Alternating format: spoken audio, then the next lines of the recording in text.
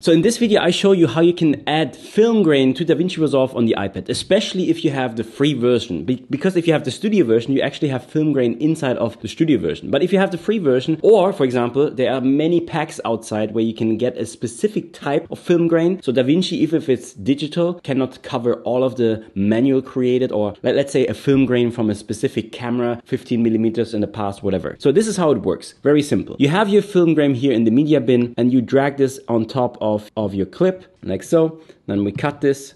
So now what we have to do, we have to go here into the inspector. By the way, make sure that it's also fitting the size. The reason why this one is not fitting, because the film grain that I choose here is not the normal 16:9 aspect ratio. It's actually DCI aspect ratio, which is 16.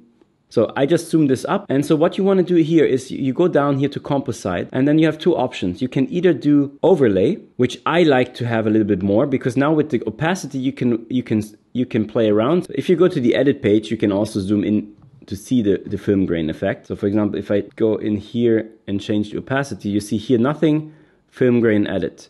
And if we hit play here, you see you have this digital film grain that you have like in a 15 millimeter one. The other way that you can do it is also by screen. When you use screen, everything will be a little bit more brighter. You can still use the opacity to make it so that you want to have it. So for example, in that case, like this. But I would recommend that you use overlay because it will just look more natural. So that's it. Very simple way how you can apply a film grain when you download that one. So everyone who is part of the masterclass will get the new film grain pack that we created. This is free for everyone in the masterclass. If you're not a masterclass student, but you want to have those film grains that we created, a couple of different cool ones, we created a separate pack. You will find the link in the description as well. You can just buy that one and have fun with this one as well. But it's also part, like I said, for the masterclass. I hope you liked this video. If yes, hit like, subscribe, ding a ding and the bang bang gong, and we'll see us in the next video. I'm Daniel. Bye.